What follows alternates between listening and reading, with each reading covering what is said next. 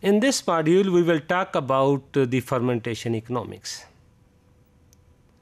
When we talk about the fermentation, then is the ultimate goal is the production of any product, if that is market value. So just to have the market value, the fermentation economics, that whole economics of the fermentation process is very, very critical, because the overall product cost is the ultimate goal of the fermentation process. So if we keep in mind all the factors that involve the fermentation economics, start from the culture to different ingredient, then we can have a very ideal fermentation process. So let's see what are the factors that involve in fermentation economics. So if the fermentation process, as I have already told, is to yield the product as a competitive price, the chosen microorganism or animal cell culture should give the desired end product in predictable and economically adequate quantities. So a number of basic objectives are commonly used in developing a successful process which will be economically viable. So as concerned, the first objective is the capital investment in the fermenter and some auxiliary equipment should be confined to the minimum, provided that the equipment is reliable and may be used in a range of fermentation process. If you remind, when we are talk about the design and the fabrication of the fermenter, at that time we discussed the 13 different basic point. So that is the capital investment is at that time is the main. So as concerned, the raw material should be cheap as possible as. So if you remind, when we are talking about the media formulation and we discuss the different material, so one criteria is that should be cheaper. So here, so the third one is the highest yielding strain of the microorganism or animal cell culture should be used. Then again remind, when we are talking about the selection of the organism. So then this is the criteria at that time. So as concerned the fourth, there should be a saving in labor whenever possible, and automation should be used where it is feasible. So if the automation is feasible, then we have to go on that just to reduce the cost. So when a bench process is operated, the growth cycle should be short as possible to obtain the highest yield of the product and allow a maximum utilization of the equipment. So if the fermentation time, incubation time is very prolonged, then that is not suitable. So if the life cycle or the cell cycle of that organism is short, we have to select those microorganisms who have a short cycle.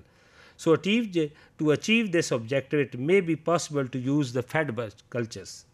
So the recovery and the purification procedures should be as simple and rapid as possible. So as concerned, the effluent discharge should be kept to a minimum. Heat and power consumption should be used efficiently. Space requirement should be kept to minimum, but there should be some allowance for the potential expansion in the production capacity. As concerned the 10th, that is, all of the above must comply with the safety guidelines and the regulation, which we called as containment regulations. So the consideration of the so many criteria means that there may have to be compromise for a particular set of circumstances relating to an individual process. Sometimes when we talk about some specific project, we have to maintain our strategy at that time. So as concerned, the fermentation technologist should be aware of the problem of assessing the market potential. Although she may not be primarily involved in collating or assessing the necessary data. So it is necessary to estimate the size of the present and the potential market and increase in the demand for a compound. Hepner in 1978 has examined the factor that determine the feasibility of the large-scale ethanol production by fermentation. He considered that the ethanol produced by the fermentation would only be competitive with the synthetic ethanol from crude oil. So, if the fermentation plant was in an area where the cheap supplies of carbohydrates, then that is only feasible. So, as concerned the Stovall and the Bitson in 1984 identify a number of factors contributing to these costs.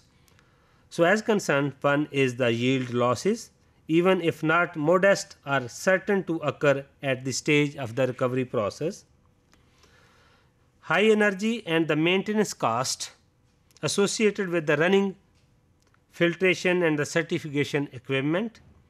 High cost of the solvent and other raw material used in the recovery of the process.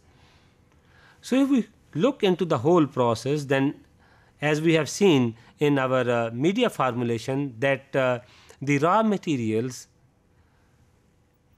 involve the cost 30 to 70% of that, and the remaining are the overheads. Apart from the overhead, then there is the maintenance cost, effluent treatment cost, recovery or the purification cost. All costs should be very considerable and very significant factor while considering the fermentation economics. So, the overall fermentation process, if we talk about the industrial process, that is only feasible when the fermentation economics allow. Keep in mind the local rules and regulation which I called the legislation of that country where the fermentation industry is. So, this is the whole story of the fermentation and the fermentation process.